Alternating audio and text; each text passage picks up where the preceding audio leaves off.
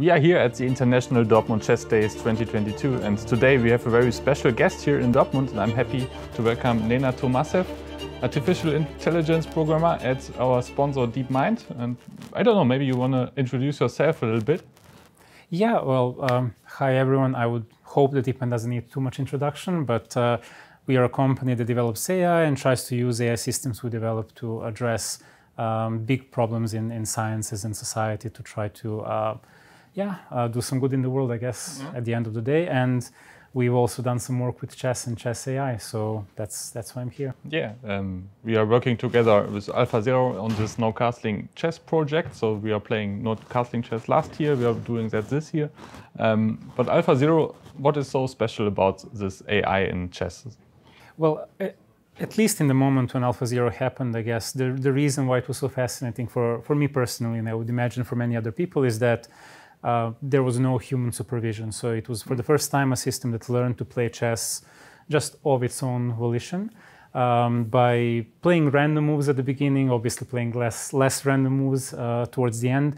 But through this experience of self-play, learning what makes for a good position, what is material, how should I manage these pieces. And it was this artificial neural network that was made to kind of perceptually process the board as we would with our own vision, I guess, form some kind of a representation of that. And it had two components. One was the value assessment of a position, which is something that other engines have as well, just kind of, at least historically, it was handcrafted in a different way. And also a policy network that would produce candidate moves. And then a search function which would take the candidate moves as it's going through the tree, look at the value estimates obviously towards the end, integrate all of that in some meaningful way and try to find the best move to play. And you have been working as a programmer at this AlphaZero? Yeah, I've been working on trying to use AlphaZero and to improve it on chess and to do some creative things with it as well. So that's been quite a humbling experience, especially because, I'm not too strong myself, but I do love chess. I play it often and I'm an enthusiast, so I follow, and it's a real pleasure to be here and see this tournament. But yeah, seeing all the creative ideas AlphaZero can come up with was really a pleasure for me to work on that. Yeah, we tried to analyze the games from last year together after the match with Vladimir Kramnik and Vishy Anand. You are working together with Vladimir Kramnik. How can one imagine this cooperation from DeepMind and Kramnik?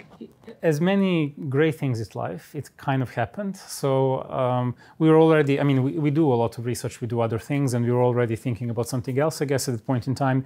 But Vladimir, he came for a visit just to get some experience of what the system is like. He was curious. This was around the time when he was announcing his retirement, so it was just something that he was passionate about. And we sat down and we spent some time together, and he came with these ideas that maybe we can use AlphaZero to, for example, prototype new variants of the game of chess, which is what we've done, and no castling, I guess chess was one of those variants.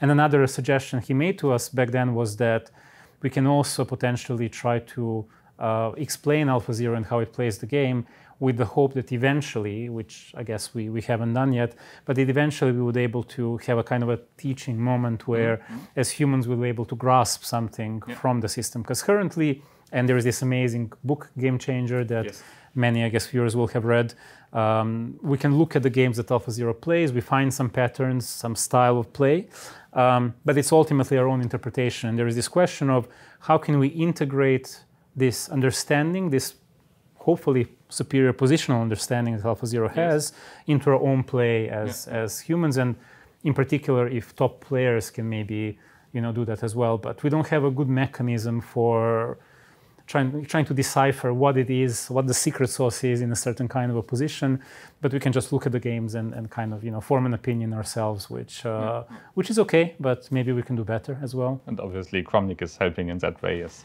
one of the greatest chess players himself. I saw that you are also blitzing here no castling chess. What is so special about this no castling chess? I think, it's a very fun. Classical chess is immensely fun. Obviously, play online very, very often, maybe too much also.